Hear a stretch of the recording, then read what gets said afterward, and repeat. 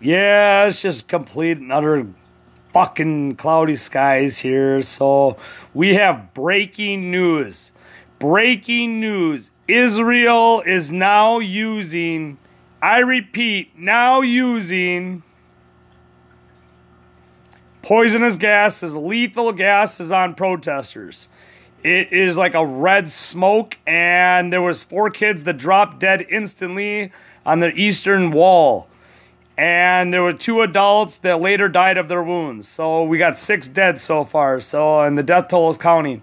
There's a lot of people that are sick right now, so they're doing anything in their power right now to keep the protesters back while they can figure out, all right, who's gonna be the next leader. It's like basically a tie. It's like Netanyahu just, if he won by like a freaking cunt hair. Dude, he barely just slipped by, and so they're going to retally all the votes and all that kind of shit. But as they're doing that, as they're sitting in their offices retallying their votes, meanwhile, the IDF is using lethal gases on little kids and women.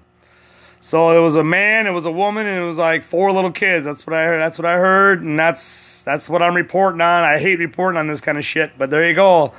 This is what they're using. This should be all over fucking Fox News, the lamestream fake news fucking media.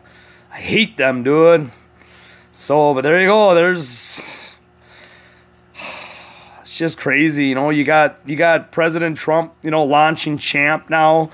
He just sent another champ down to Venezuela, so now Venezuela has no power again. I'm sure these people are just fucking thrilled to live in no fucking power day after day after day.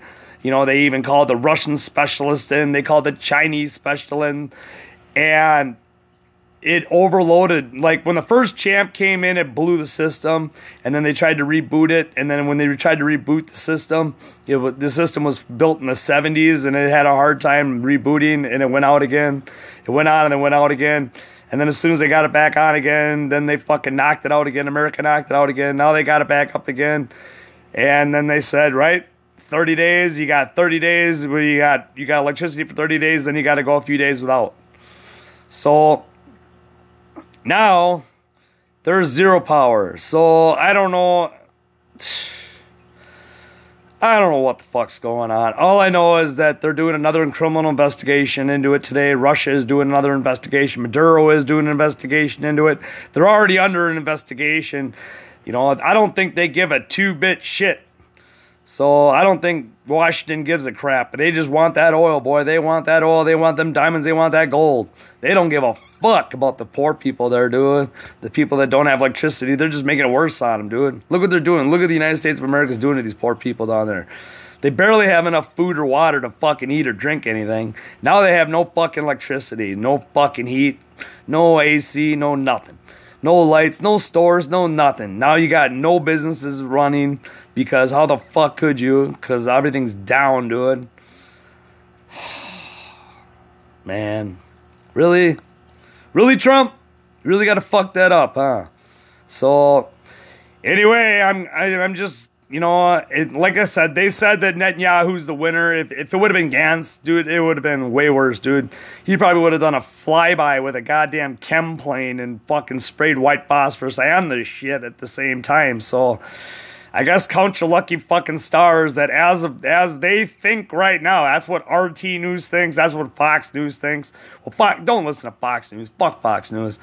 I usually listen to RT. RT just said, nope, we're still waiting. They're still counting the ballots. So don't rule it out just yet. But I'm pretty fucking sure Netanyahu's going to take it again for the 5th consecutive time. Jesus Christ.